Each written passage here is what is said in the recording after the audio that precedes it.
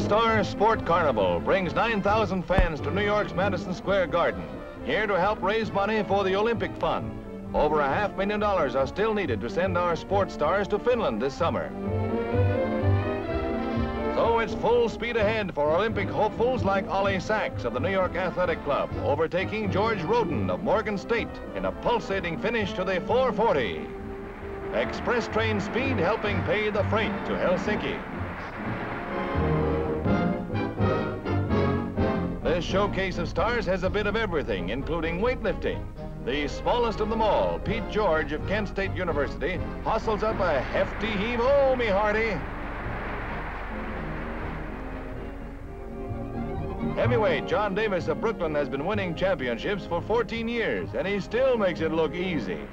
He ought to give any Olympic team a lift. The spectator gets an eyeful of lilting perfection from a young man hailed on 2 continents as the fanciest fancy skater of them all. Dick Button is the name, just back from his triumph in the Winter Olympics at Oslo.